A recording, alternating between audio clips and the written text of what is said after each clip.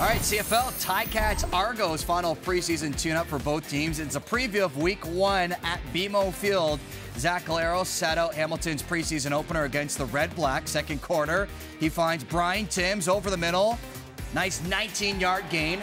Very next play, Collaros goes back to Timms, this time in the end zone. His first touchdown of the preseason. Collaros finishing 10 of 17 for 126 yards and a score.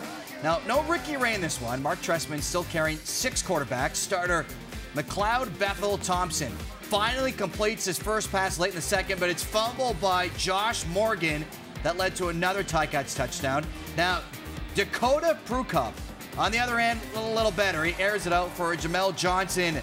And how about the hands of Johnson there? A one-handed grab. Toronto finishes the preseason 2-0, 23-16, your final.